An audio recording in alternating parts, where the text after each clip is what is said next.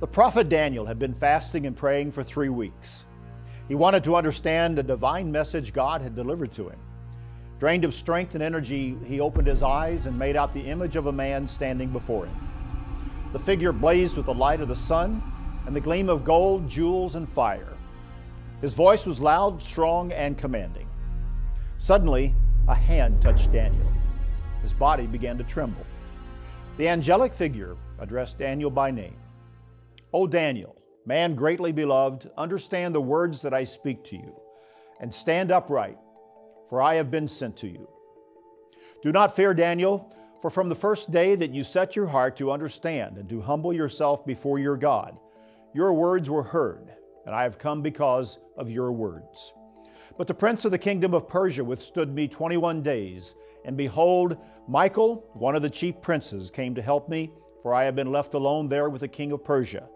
Now I have come to make you understand what will happen to your people in the latter days, for the vision refers to many days yet to come." What does this mean? Daniel was given spiritual understanding into what was happening in his world behind the scenes. What was this? And how does it help us understand our world today? Join us on Beyond Today as we look at Kingdoms at War, Powers of the Unseen World.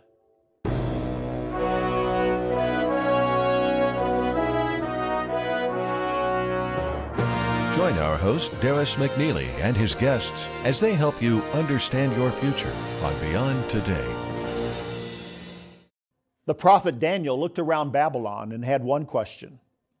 What had become of his nation, Israel, the people God had chosen as his own special people? His nation had been overcome by Babylon. Daniel and others of his countrymen had been taken as captives to Babylon.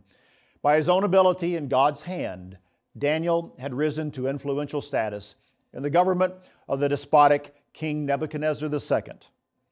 God had given Daniel and his friends insight into visions and dreams. They had wisely used these gifts to glorify God while not giving in to the temptations of Babylonian culture. The years went by. They sorted through their memories and they wondered if they would ever again see their native land and beloved city, Jerusalem. And so after several years and the turnover of the kingdom to the Persians, Daniel wanted to know the future and what would become of his people. He knew of a prophecy made by Jeremiah the prophet before the destruction of Jerusalem, which held a promise of a return to the land by the Jews. He wondered, how would that event occur? Daniel decided to take it to God in a focused time of prayer and fasting. He got his answer, but he got a lot more. God also led Daniel to a profound insight to his world. It's an insight that helps us understand our world of the 21st century. Look at today's headlines. Russia invades Ukraine. ISIS advances in the Middle East. Iran closer to developing a nuclear weapon. All of these world events, and even more that we could mention, they tell of a world going through a period of monumental change. Big events are happening on the world scene that are reshaping much of the global order. What does this mean? And how are we to understand what happens in the world in light of what the Bible tells us about a God who guides human history? Above all, what does it mean for you, your family, and your daily life? You've seen the pictures and you've heard the news. It can be frightening and upsetting. Wars and events that may seem very far away and not relevant to our life, yet these events do impact our lives more than we might realize. Above all, there is a need for you and I to understand our world and to be able to discern the times in which we live and to understand what it means in the light of Bible prophecy and God's purpose for human life. What we learn from the story that we just read in Daniel is there is more to this world than we can see with the eyes and all our senses. As Shakespeare put into the mouth of Hamlet, there are more things in heaven and earth than are dreamt of in your philosophy. Daniel was trying to understand the events of his time and his world when God gave him a little glimpse behind the scenes to show him this truth. Notice how this is shown in Daniel's story.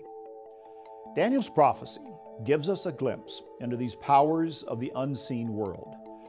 The angelic messenger came and laid his hand on Daniel, and he said, "Don't be afraid, for you are very precious to God. Peace, be encouraged, be strong." As he spoke these words to me, I suddenly felt stronger and said to him, "Please speak to me, my Lord, for you have strengthened me." He replied, "Do you know why I have come? Soon I must return to fight against the spirit prince of the kingdom of Persia, and after that, the spirit prince of the kingdom of Greece will come. Meanwhile, I will tell you what is written in the book of truth. No one helps me against these spirit princes except Michael, your spirit prince." There are powers and principalities that work on the spiritual level, influencing physical events in our world. There are unseen spiritual forces at work, influencing and creating the headlines that you and I read every day. It's a key to understanding great world events and certainly what's happening in our world now. The implications are important to your life and to my life. How do we know this? We know this from not only what Daniel's story tells us, but what we also see in the New Testament. Let's break this down and look at what we are told here in Daniel. We see a prince of Persia and a prince of Greece. These unseen spiritual powers control the physical kingdoms of Persia and Greece in this world. They are evil powers that influence the actions and the politics of the nations of the world even today. In Daniel's day, that meant the political, military, economic, and cultural atmosphere of these nations were actually formed and controlled by powerful unseen spirits. The messenger from God had a message for Daniel that ultimately showed the future history of the region for several hundred years, and then down into our modern world and the times just ahead of us today. The message given to Daniel led to the threshold of the coming intervention of Jesus Christ into the affairs of this world and the establishment of the kingdom of God on earth. Daniel was astounded by what he was shown. This section of the Bible is one that opens our eyes to the details of history that God guides and directs along the course of His purpose for humanity and the nations of the world. He knows the end from the beginning, and no power on earth or in heaven will prevent God from bringing all of history to the conclusion that He has foreordained. And this little understood key opens the door of understanding for us at our level of life. I want you to step back a minute and consider what this means for your life. We all have our struggles with life, jobs that we might not be happy with, relationship problems with our mates or with our children. We may be uncertain about the future and how the economy will impact our lives. Do you look at the politics and the events and watch people argue and fight and sometimes see things that spiral out of control? You know, I watch the news sometimes and I wonder if we'll ever get back to a stable world scene. Sometimes life gets so distressing. The best thing to do is take a step back and ask, is there something else going on that I don't see or I don't understand? Is there more here than meets the eye? Well, the answer is yes. Sometimes there is. The Bible tells us the struggles of life can sometimes involve spiritual elements that we don't even see. Notice these revealing words by the Apostle Paul in the book of Ephesians. He says, "Finally, my brethren, be strong in the Lord and in the power of His might. Put on the whole armor of God that you may be able to stand against the wiles of the devil. For we do not wrestle against flesh and blood, but against principalities, against powers, against the rulers of the darkness of this age, against spiritual hosts of wickedness in the heavenly places. Therefore, take up the whole armor of God that you may be able to withstand in the evil day, and having done all, to stand." This is not popular.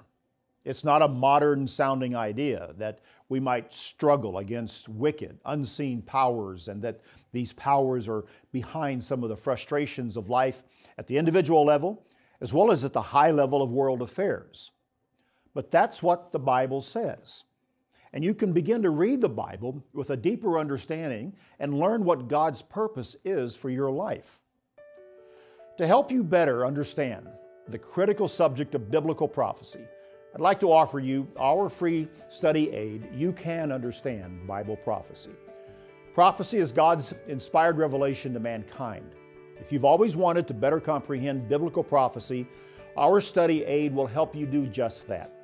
It will assist you not only in better understanding what's in store for the future days of mankind, but God's awesome purpose for your life. To obtain your free personal copy of You Can Understand Bible Prophecy, simply call us toll-free at 1-888-886-8632. That's 1-888-886-8632, or go online to beyondtoday.tv to read or download a copy. If you live outside North America, please write to us at the address that's shown on your screen throughout today's program. There are three key points to understand how Daniel came to look at his world.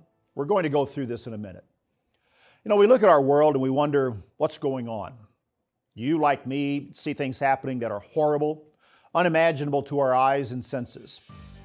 We watch a terrorist group rise in the Middle East and brutalize whole populations into fear.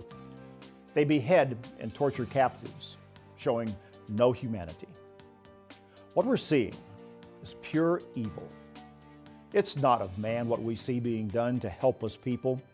We're seeing works of spiritual wickedness being done through men who use religion and politics as coverings for unspeakable acts against mankind. You will not read about this in news accounts, nor will you hear statesmen or their spokespersons talk about it in such terms. I watch a lot of news programs. I read a lot of history books. Every day I read the reporting and commentary of many intelligent and knowledgeable people that understand a lot about what happens in the world today. But I don't find in any of this material an understanding of why the wars and the suffering that afflict this world take place. I do not find in their sources a spiritual understanding that something invisible, something from the powers of the unseen world, is involved in the headlines and the events shaping today's world. I have to go to this book, the Bible, to understand the spiritual dimension that impacts big events in our world every day. These same forces can be at work in your life, prompting, provoking you to anger, to envy, to crippling emotional weaknesses that keep you down and hold you back from a productive, happy, and balanced life. What I want you to understand is that there's something that you can do with this knowledge. You can make a difference in your life for the good.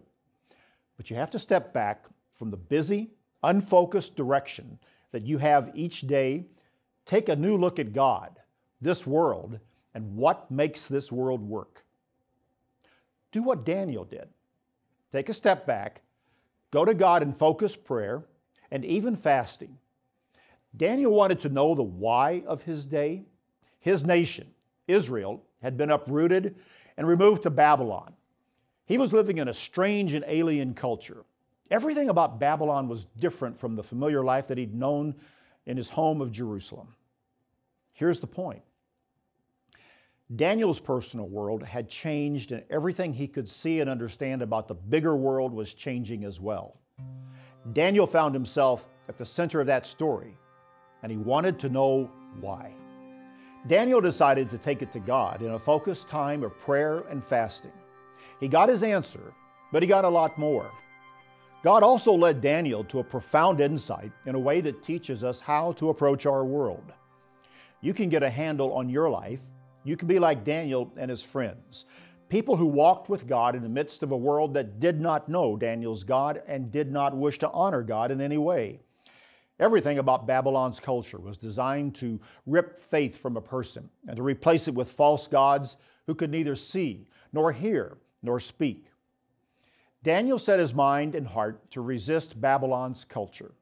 He determined to maintain the faith of the true God and not lose sight of who he was, nor the teachings and faith that he had learned from his youth. And the God who helped Daniel to see and understand his world can help us to see and understand how to do this today. Here's how it's done. Here are 3 keys to being a Daniel in a time when kingdoms are at war and powers of the unseen world rule. First, understand the gods of this world have no love for you. The Bible shows that there is a God of this age, of this present world, and He blinds our minds from seeing this reality. He blocks the light of the gospel of the glory of Christ and prevents it from revealing His evil and inhuman acts. Daniel had to contend with this God and his agents in his day. Daniel's world parallels ours in so many of the same ways. For all the time that has passed, we still face the same fundamental elements. As we've seen, God revealed this reality to Daniel, and it helped Daniel understand his world and time. That false god, Satan the devil, still has a global reach and influence today. But understanding his existence and how he works is critical to resisting his world and its impact on you. Satan is described in Scripture as the prince of the power of the air, the spirit who now works in the sons of disobedience. He has other princes, like we saw, the prince of Greece and the prince of Persia. Satan's influence invisibly works like the invisible communication transmissions that fly unseen through the air today. Think about this. All around us are multiple communication waves, radio and television transmissions. Cell towers carry our phone calls and our texts around the world. But we don't see or hear these transmissions.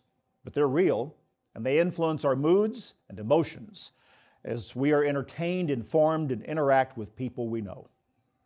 Scripture tells us that without knowing what is happening, we live out our lives according to the program plans put in place by the prince, the god of this world, who commands a power that can move nations and people to do his evil will. God says to us, understand this. Resist this power. Let him do his works of righteousness in us and fulfill his purpose for us. This is the world we inhabit. Things are not what they seem. Reality is bigger than what we think we see. You can understand this, like Daniel did, and you can get control of your life. You can come alive and live a godly life in the midst of a world that's suffering the inhumanity of these evil, unseen powers. The second key is to set your mind to resist this power. Daniel did. Let me show you how he did it. Daniel's story opens with a challenge that to our modern minds seems insignificant and trivial. It's a story about something we encounter every day. It's food. Daniel found himself in a strange land, and as I said earlier, with strange customs that he had not learned in his youth. And you know what? Daniel was not interested in taking part in a multicultural, global world designed to make everyone alike and the same. Daniel actually believed that all cultures were not equal. Not all religions were equally righteous. Nor did he believe that all teachings and values were valid options for developing a lifestyle. You know, if Daniel lived today and tried to make his way through our schools and our business cultures, he would find himself placed in a sensitivity course or penalized for not respecting diversity. Daniel would not be politically correct today, nor was he in Babylon. Daniel found himself in the court of the king of Babylon, and he was in line, kind of a fast track to be trained as a civil servant in the government. He was intelligent. He scored well on all the placement tests the Babylonians administered to select their best and their brightest. The king's court was full of food, wine, and delicacies, a place of physical pleasure. The Babylonians valued eating and drinking and didn't have any restrictions on exactly what they ate. For Daniel, this was not an option. He knew God had certain standards in what to eat. God's law determined how he would live, and there would be no compromise in his mind. So after hearing the requirements for his training in the ways of Babylon, Daniel, it says, was determined not to defile himself by eating the food and wine given to them by the king. He asked the chief of staff for permission not to eat these unacceptable foods. Daniel set his heart and mind not to compromise with teaching and laws that he knew to be eternal, unchangeable, for the sake of convenience or to just go along with the times. You see, for Daniel, he could have reasoned, my nation's gone. My way of worship no longer works. Look at us here in captivity. He could have even reasoned, my God no longer cares, and maybe my God no longer exists. But Daniel did not take this way out. He held firm to his faith. He held firm to the life he knew, even down to the food he ate and the God that he honored by his faith. At the end of the time, they were fit and ready for work, and God gave them the help and the gifts that were needed to excel in the service in Babylon. So what's the lesson? Set your mind to resist the culture of this world, our world today, when it conflicts with the culture of the kingdom of God. Don't compromise in the face of adversity. The third key from Daniel's example is to seek God's wisdom and understanding. King Nebuchadnezzar had a dream. None of his counselors or his staff could interpret what it meant. Now, this was no ordinary dream. As the story is told in Daniel, it was a dream that foretold world history down to our day and beyond. The dream shook the king's view of his world, and he knew that he had to pull every shred of meaning from it. It's hard for us to understand something like this today, but for an ancient king, he knew this dream was significant, almost unworldly. It held an important message. When no one from the king's inner staff could interpret the dream, it came to Daniel's attention, and he stepped forward to say that with a little time, he could provide the understanding. Daniel returned to his house. He consulted with his closest friends that they might seek mercies from the God of heaven concerning the secret. The secret was then revealed to Daniel in a night vision, and he delivered it to the king. The point here is to seek God's wisdom and understanding and to discern the times in which we live. Christians today are told to understand the times in which they live. If we want to understand our world today and why it's changing dramatically, then we should follow the example of Daniel. If you want to understand your world, your life, and how you can live well and righteously in the midst of a world geared to tear down faith and belief in God and a meaning for life, then study and follow the life of Daniel. He did it in the midst of the Babylon of his day. You can do it in the midst of your world today. This topic of Daniel and a peek at how the world really works is one that only touches on the subject of Bible prophecy. Daniel is a fascinating subject to study. The prophecies contained in his book are foundational for understanding history, Bible prophecy, and especially our world today. So to give you tools that will not only help you to study Bible prophecy, but to develop a greater understanding of this topic, I really encourage you to order your free copy of our valuable study aid, You Can Understand Bible Prophecy. This study aid will help you comprehend the true magnitude of prophecy as it places the past, the present, and the future into clear perspective. When you order You Can Understand Bible Prophecy, we'll also send you a free subscription to our full-color, 40-page bi-monthly magazine. This unique publication will help you comprehend the spiritual significance of biblical prophecies. Each issue also contains a variety of articles designed to assist you in living the true Christian life by following the example of Jesus Christ and His original disciples. Call us at 1-888-886-8632 or go online to beyondtoday.tv. And if you live outside North America, please write to the address that's on your screen. We provide our literature absolutely free of charge as an educational service. So don't wait. Request your copy today. I'm joined now by fellow Beyond Today host Steve Myers. Steve, this is a very important topic and series that we have begun here on Beyond Today, Kingdoms at War.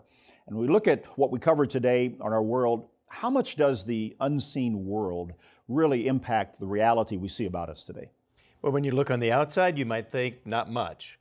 But when you look at what the Bible says, it is undeniable how overarching the impact of the unseen world is. Ephesians 6 talks about spiritual wickedness in high places that surrounds us, that is opposed to us. Revelation, as you know, says that Satan has deceived the whole world. And so this battle that we're fighting, sometimes it doesn't seem obvious, but boy, it is everywhere. So don't be fooled. And that's part of the deception in itself, is that people don't recognize it, and so they miss it and don't understand it. But the time is coming. It will be very obvious that we are fighting a spiritual battle. And these are so obvious of statements in the Scripture that are sometimes overlooked or misunderstood. But we don't want them to be overwhelming for our audience. What power do we have to deal with that in our own personal lives and not be overwhelmed by what we see around us in the world? You know, I think if we follow what Christ talked about, he said we should discern the times.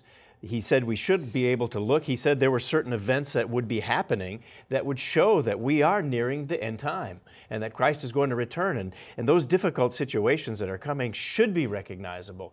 And yet, as His people, He gives us a power. He gives us His Spirit. And so we have authority over sin. We can have a spiritual connection with God so that we don't have to live in fear. We don't have to have an anxiety that somehow we'll be lost in this shuffle when we maintain a relationship with God. I think it's going to be a good lesson to take our audience through on this series. So we're looking forward to getting back into it some more. So please remember the free offers today that we have for you, our Bible study aid, You Can Understand Bible Prophecy, as well as our bi-monthly magazine. They're both completely free of charge. To order your free publications, call us toll-free 1-888-886-8632 or go online to beyondtoday.tv.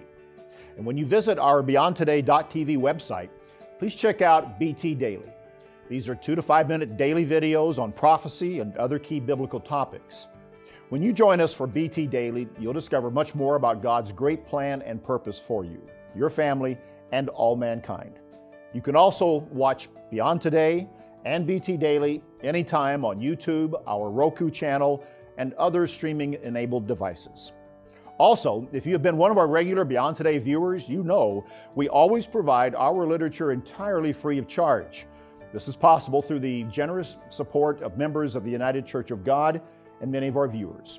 We welcome your help and prayers to assist us in reaching more people around the world with the remarkable truths of the Bible. Please call or write to us or go online at beyondtoday.tv. We're looking forward to hearing from you. Daniel wanted to understand the world of his day. You want to understand the world you live in today.